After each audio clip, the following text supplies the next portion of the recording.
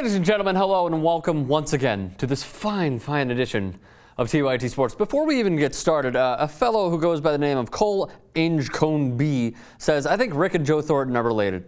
No, I really don't think we are. Joe Thornton is 1,000 times more of a badass than me.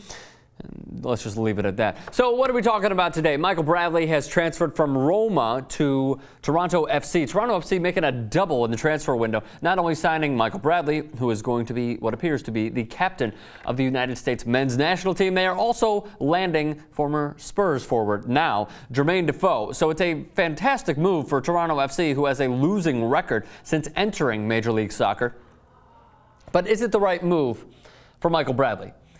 Remains to be seen. My initial reaction is no. The 26-year-old central midfielder has been a vital part for the men's national team. You guys all know this, but he has developed nicely since going abroad. He has played in the Netherlands, he has played obviously in America, and he has played obviously in Italy. Now, his numbers for Roma were not great, but they were good. They were encouraging. And there's this sort of stigma, and look, I'm a total believer in it as well, that when Americans go abroad, good things are going to happen. Their game is going to develop nicely, but they also have to have playing time consistently. So with the watered-down competition of the MLS compared to Serie A, compared to La Liga, the Prem, a la Jozy Altidore and a few others, Breck, is this the right move?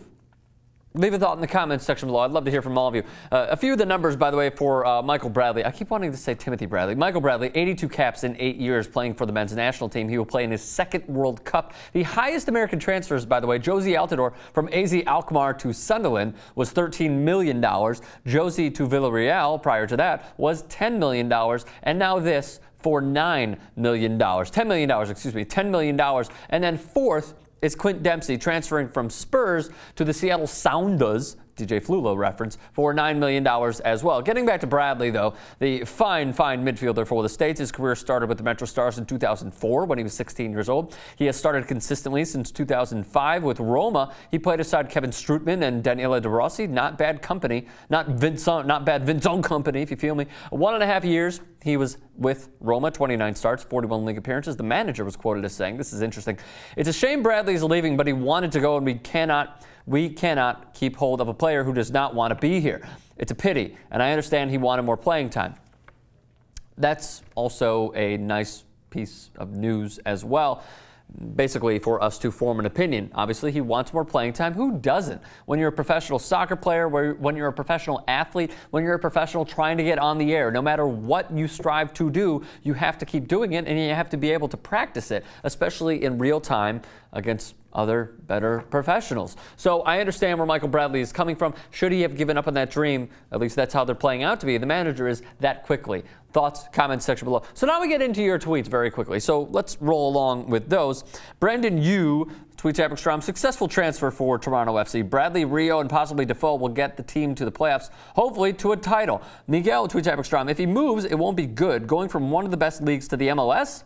Example, look at Dempsey, scored 1 goal last season. And then who else we got? David Paraquive tweets Abrockstrom, this is good for the MLS. Hopefully it grows and more stars come to North America to play. Kind of surprised he's going, to be honest. Preston Parenti tweets Abrockstrom, it was all for money. I don't see how else you could possibly want to leave and go to the MLS. Mo money, mo problems. Nice hashtag. Rishi tweets Abrockstrom, instead of overpaying for big-name players, I'd rather see Toronto spend that money developing youth players.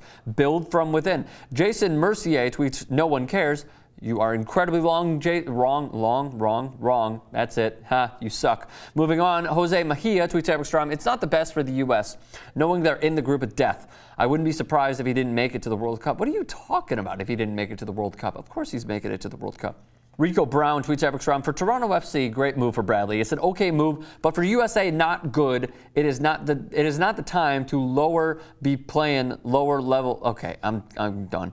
Let's see who else we got. Alexander Love, a two-parter, says part 1, bad move for men's national team because Bradley would be top-notch after playing in Roma for World Cup.